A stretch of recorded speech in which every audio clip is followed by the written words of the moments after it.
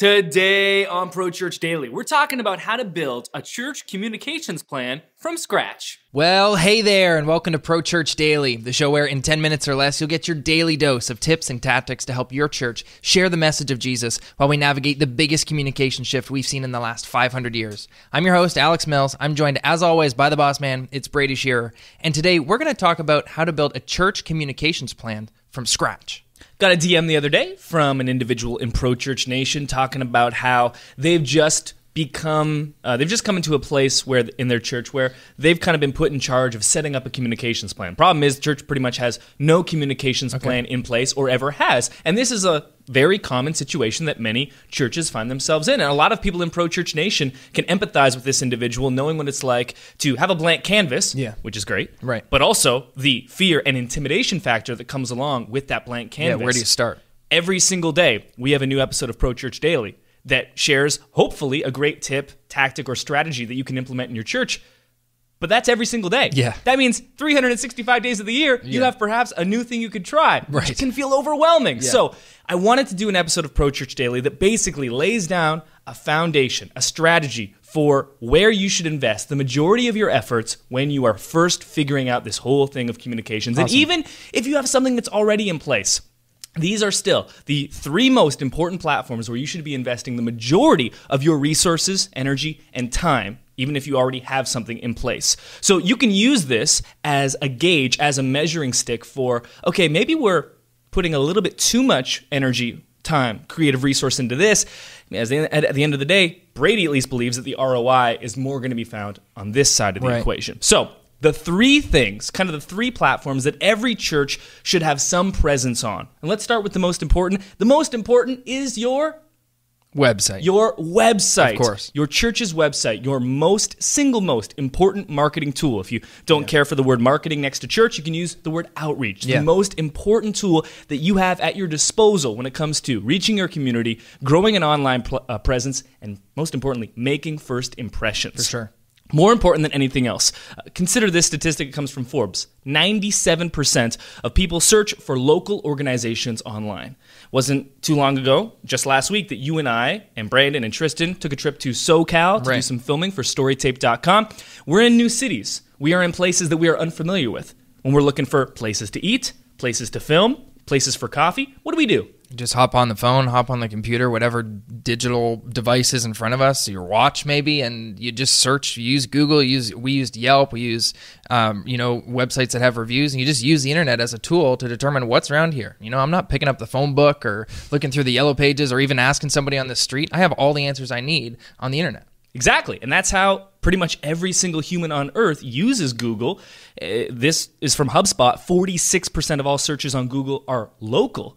So this isn't just a thing that you search online for maybe a product that you're going to buy from an Amazon or a Best Buy or whatever it might be. This is for looking for shops, for churches in your local area. Almost 50% of all Google searches local. And the final thing that I want to say about a website is your church staff are unable to work 24 hours a day, 7 days a week, 365 days of the year. Your facilities, your building is not open that often. The only platform that you as a church possess that is yours to own on your own digital property is your website. Open and available 24/7. So at 3 a.m., when someone wants to register for a small group or search for information, just looking for a local church, trying to find hope, maybe they stumble across your website. Yeah, it's your front door. Like you always say, the most important place that you have available. Second, before we get to social media, and I think this is going to be surprising for a lot of churches. For sure. Email. Still, for us at Pro Church Tools, the number one communication resource after our website. Absolutely. Email. These stats are all from Opt-in Monster, which is a phenomenal email capture tool for WordPress and other platforms, comparing social media, Facebook and Twitter in particular, to email. There are 50% more users for email than for Facebook. It was like 2.4 billion email users compared to 1.7 billion Facebook users. 58% of people say that email is the first thing that they check online each day. Only about 15% check social first. So people roll out of bed or whenever they're checking their phone for the first time, they're going to email before anything else. 91% of people use email daily compared to just 57% 57% on Facebook, just 14% on Twitter.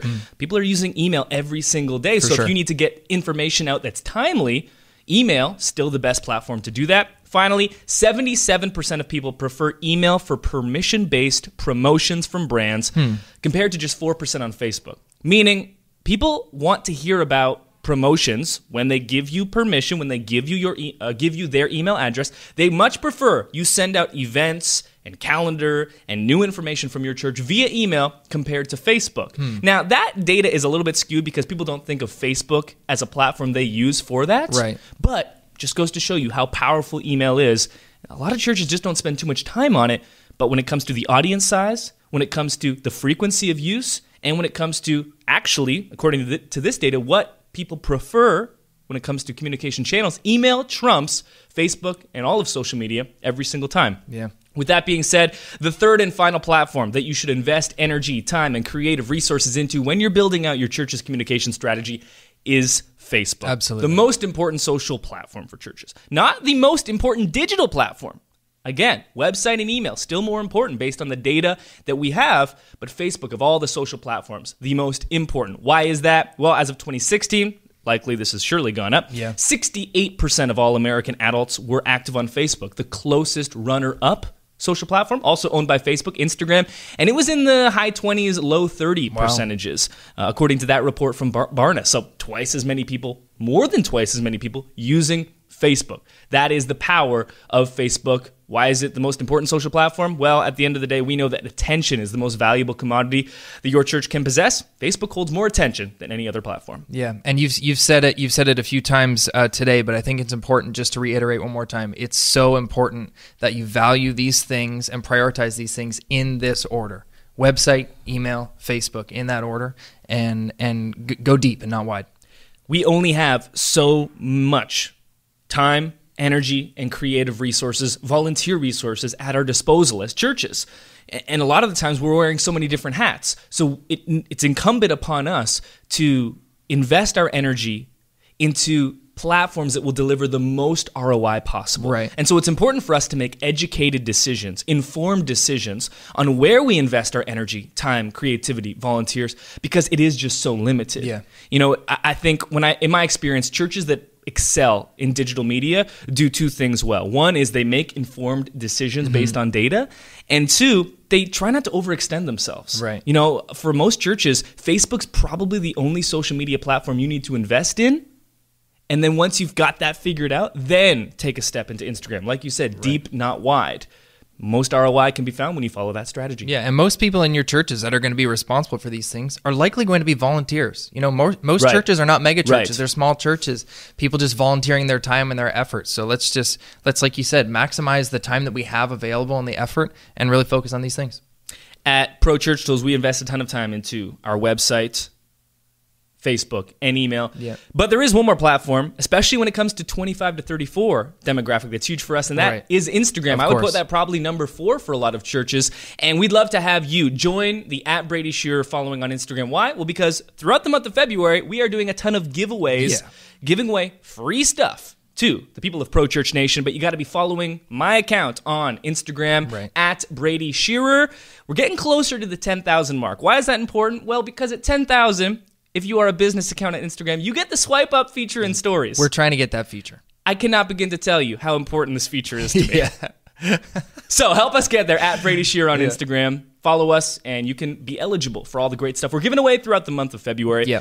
Thanks for watching today's episode of Pro Church Daily. We'll see you tomorrow. Hey, thanks for watching today's episode of Pro Church Daily. If you haven't already, subscribe to this channel and turn on notifications so you never miss another one. And if you like this video, it would mean the world to us if you give it a thumbs up. Thanks for watching. We'll see you tomorrow.